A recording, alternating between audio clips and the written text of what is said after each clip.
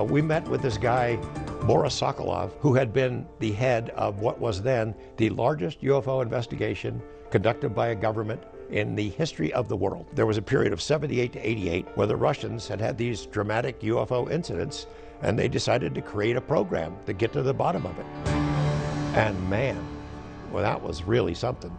I won't explain exactly how I got access to the files, but I did. Thousands of pages from the Russian Ministry of Defense. Many of those pages were classified at the time. So then we had the problem of how to get it out. Well, that's what I was going to ask. It was pretty tricky. What did you do? Well, these documents, in those days at least, the Russian Ministry of Defense would stamp classification on the top page of the document, and the rest of them weren't marked at all. It was clear they're military documents, but without that classification, it's a lot less onerous and dangerous. I just removed the top pages of all those documents, and I threw the rest of it in my suitcase.